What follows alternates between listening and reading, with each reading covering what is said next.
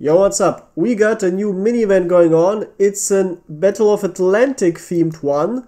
Though, guess the problem? Enlisted doesn't have any ships. But still, you get some decals for planes, which are really nice looking. You get a British one with flying fish. Looks cool. I'm gonna put it on, I guess, on a P-47. I already have one of the coolest decals you can get on the P-51D. I can show you. It's these here. And I might put this one actually on the P-47. It says Spitfire, though obviously Spitfire needs to be put on a fighter. But yeah, the P-47 has some ugly ones. Yeah, I don't like these. So putting these flying fish there will look cool, definitely. And for the Germans, you get a pregnant seahorse. But also to know, male seahorses can, some of them at least, can get pregnant, which is funny. Though, only them, not humans. So, guess what? It's a cool looking emblem. It's definitely cool, though I like this one more. It has more color and fish with wings is always cooler. So yeah, but this is just secondary. You also get swords. Sadly, only one. It says sword, no fucking plural here. Very big fail from Darkflow. Why don't you give us two swords, one German, one British? But for those collectors who like them, you can get the rare British sword. I don't know which one of these it is. I only have for Germans the swords. Well, for the Americans I have one. Okay, the German sword looks like this. It's yellow with a long hand protector. And this one, yeah, I guess this yellow one is the German one. And this is the British one. I would say the British one looks really cool. Yeah, it's more for piercing, as you can see from the stability. And this one is more for slashing. Like a cavalry sword from the Prussian hussars in the 19th century. Very nice. But also to know, swords are extremely beneficial for charging, because they give you the highest charging and also moving speed in general. Well, makes sense because you charge with swords as an officer to motivate your foot soldiers. So yeah, amazing. And they also have, well, they're always one shot. It's impossible to survive a hit from a sword, no matter how much vitality and similar things you have. Though their attack speed is slower than that of a knife, makes sense. And their reach is a bit less than that of a bayoneted weapon. So yeah, if you want to have maximum reach, just grab any weapon with a bayonet and you're gonna have more reach. I think this bayonet weapon gets a 2 meter reach and swords only 1 meter 80. So yeah. So this is for those who are new to the game, especially important to know that swords are insanely good. Get every chance you get to get one of those. And how do you get these? Very simple. You got 3 stages.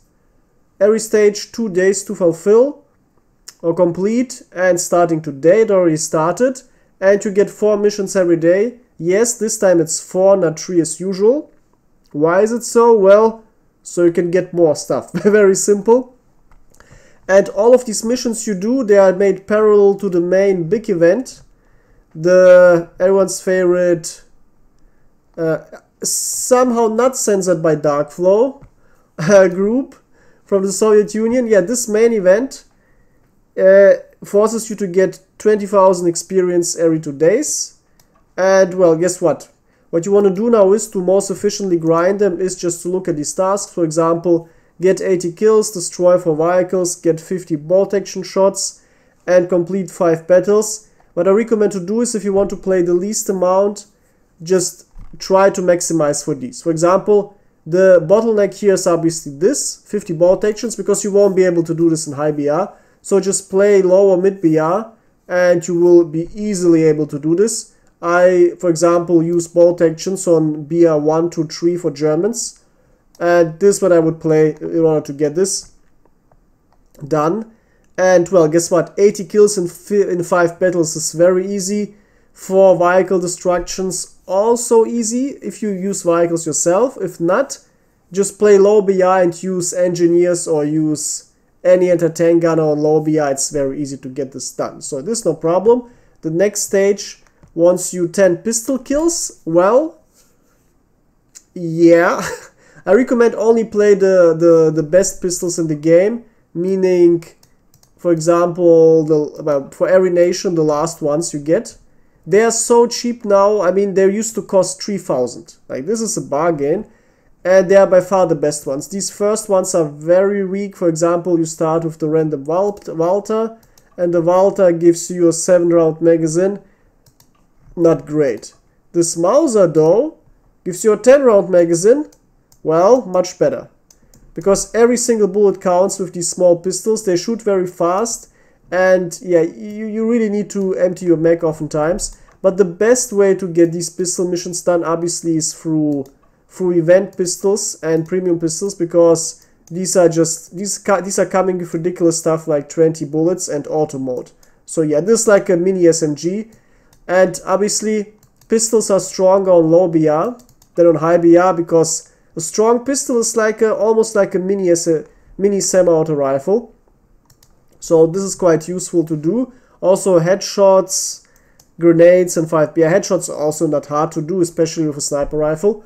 Or if you're building a machine gun nest, it's very easy to strafe horizontally into a group of enemies and get like 5 headshots instantly. This is a good way to do it.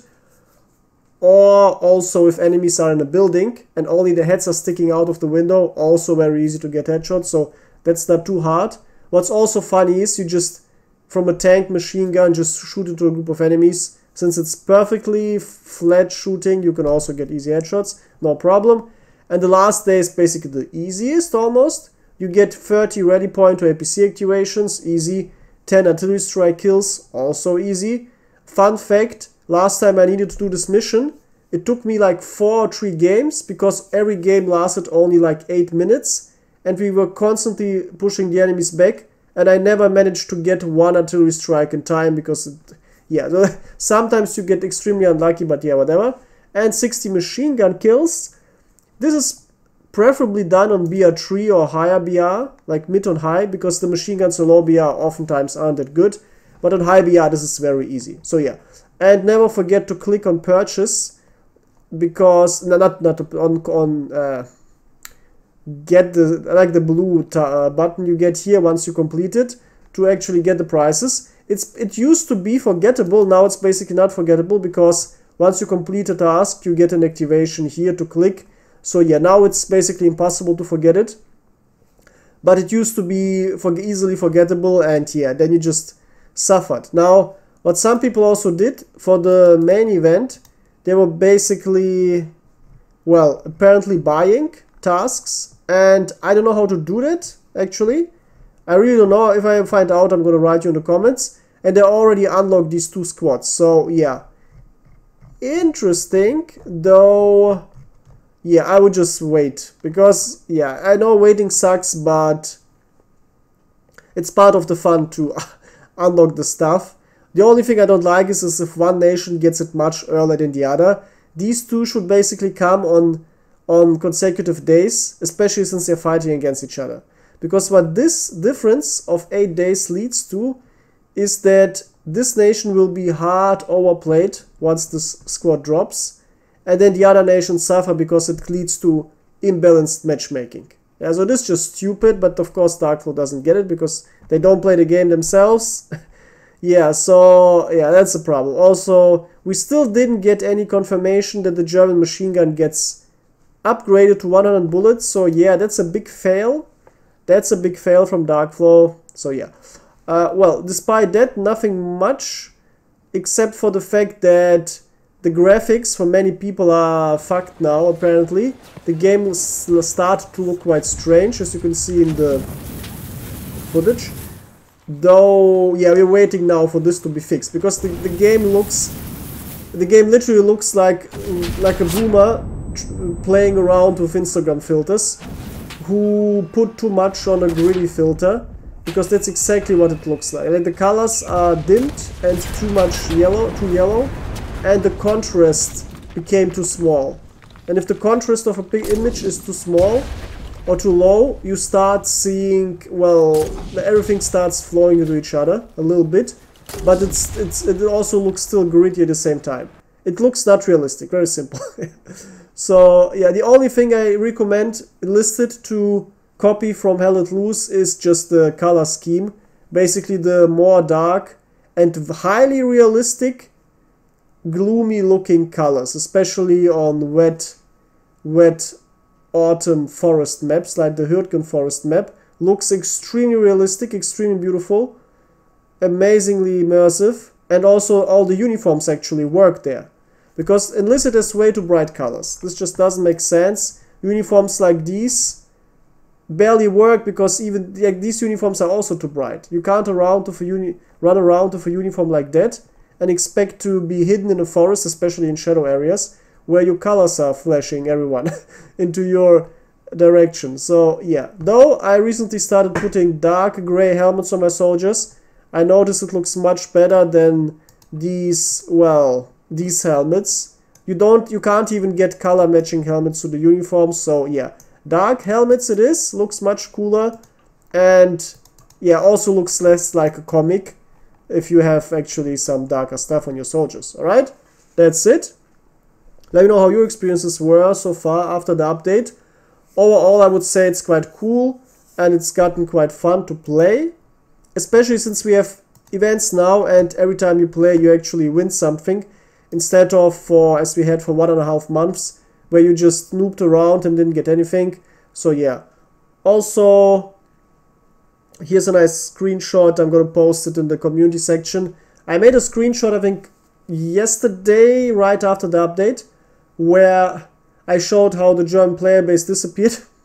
I basically was playing almost alone in the beginning of the game and then almost everyone left the team and I had to actually play until the end.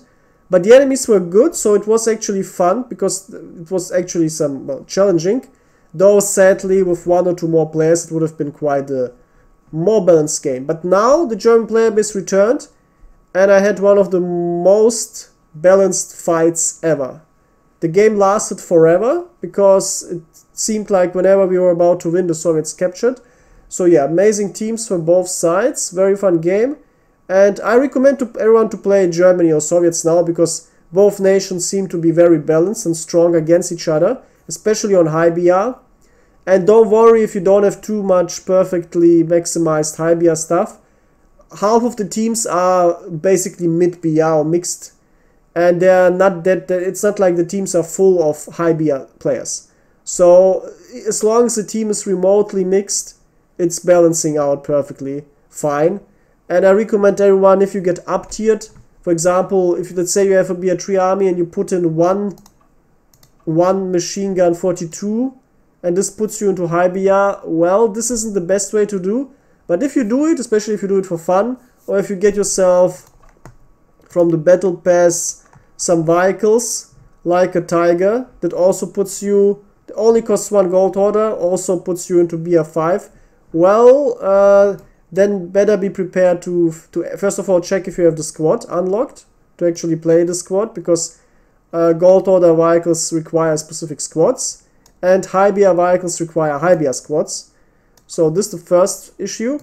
And the second, make sure that if you're playing with an underpowered army in high BR, if you don't have the strong vehicles, avoid tanks because tanks are extremely imbalanced. For example, mid-BR tanks are highly imbalanced against high BR. For example, BR3 tank like Panzer 4J, which is the best German BR3 tank, and overall one of the best mid-BR tanks, is completely outclassed by the Soviet IS-1s. Yeah, like this one has a 75mm and 80-50 front armor. Guess what? The Soviet... oh my god. The Soviet standard high BR tank has a 85mm and 120-100mm front armor. So this isn't even the most extreme one because this is the most extreme matchup. So yeah, and this is sloped by the way, so you can't penetrate it that easily. So you better focus on infantry. In, for example, this will be a 3 Soviets. If I play against high BR, I won't use these tanks. I won't. Instead, I will just play infantry, try to spam rallies to make sure my teammates can actually cap and be very efficient, and build anti-tank guns because they are still working against high BR tanks.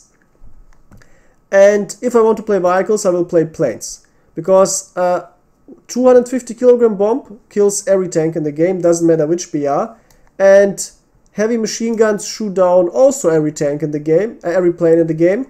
So yeah, planes are scaling up favorably, quite well, nicely up into higher BRs, but tanks don't. So keep that in mind, and then you will have some nice games, even if you're a new player and if you get into high BRs. Alright, that's it. Until soon. Goodbye.